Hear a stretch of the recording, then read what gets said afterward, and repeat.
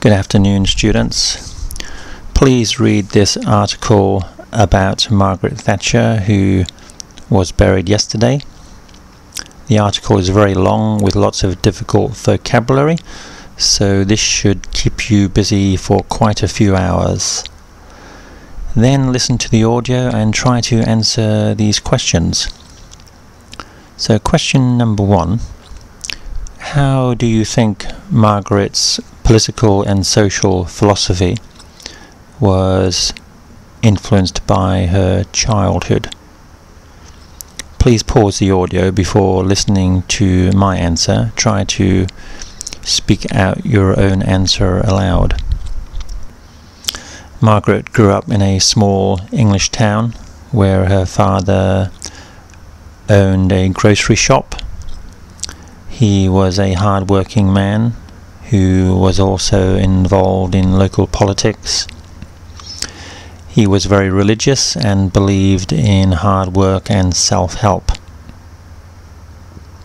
It seems quite likely that Margaret inherited these qualities from her father, and this enormously influenced her political and social career. Question number 2. Tell me something about Margaret's university life. Pause the audio. Margaret studied chemistry at Oxford, and during that time she began to become interested in politics. In particular, she supported the Conservative Party. Question 3. The time when Margaret began to get seriously involved in politics in England was a time of high unemployment and a large degree of state involvement in the economy.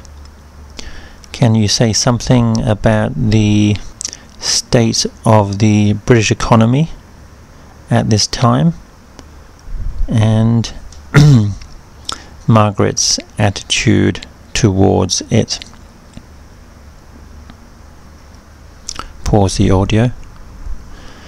During the Second World War, the country became quite left in their political attitudes. By left I mean socialist, and this carried over after the war, where the government had a large degree of involvement in private industry and in controlling the economy. At the top of the government's agenda was full unemployment, and to try and reach this target they would spend a lot of public money. Margaret disagreed vehemently with this political and economic strategy, which we can see was totally opposite to the beliefs of her father.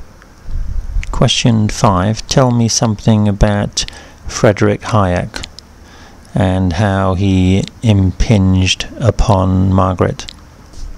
Friedrich Hayek was a famous economist who believed the government should have little control in the economy. The economy would be most successful if left to private control. This view was strongly supported by Margaret, and she frequently made reference to Hayek to support her economic policies. Question 6. Describe the situation which existed when Margaret became the Prime Minister in England. Pause the audio.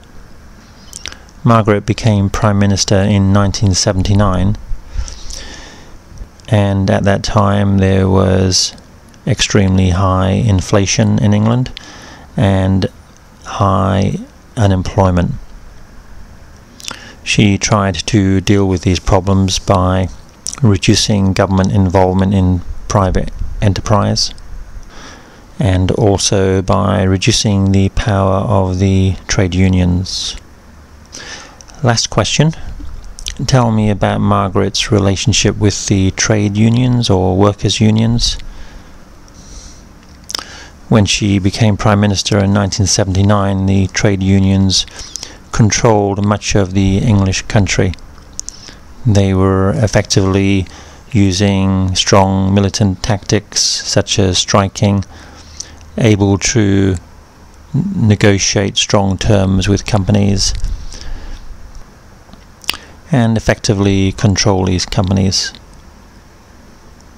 After a long fight with the unions, Margaret was able to finally destroy their power, and this trend has continued ever since. Okay, students, hope you enjoyed that. Very difficult article, but very rewarding if you can spend the time and be patient enough to learn the vocabulary. Thank you for listening. Goodbye.